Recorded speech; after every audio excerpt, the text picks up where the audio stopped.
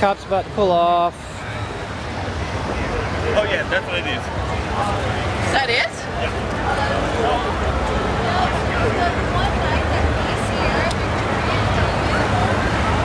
And there he goes.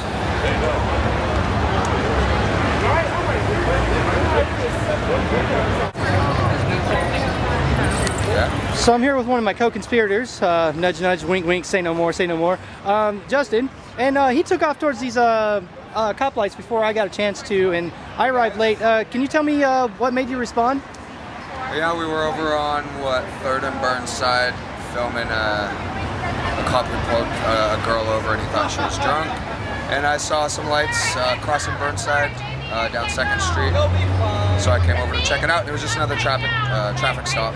Right on. The cop gave him a ticket and sent him on their way. So somebody would say, why film a traffic stop? I mean, like, what would be the point of this, or why are we doing this?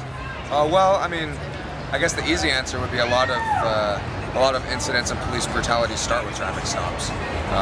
Right on. Something happens, whether it's on the part of the cops or the person being stopped, but you know, it's important to be even at interactions between cops and the public where it may seem superfluous or unimportant, because you never know what's going to happen, and just our presence may very well prevent something bad from happening to Right on. good or bad people.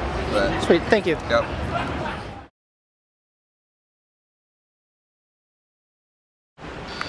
The camera is your protection because they don't want to screw up while you're filming them.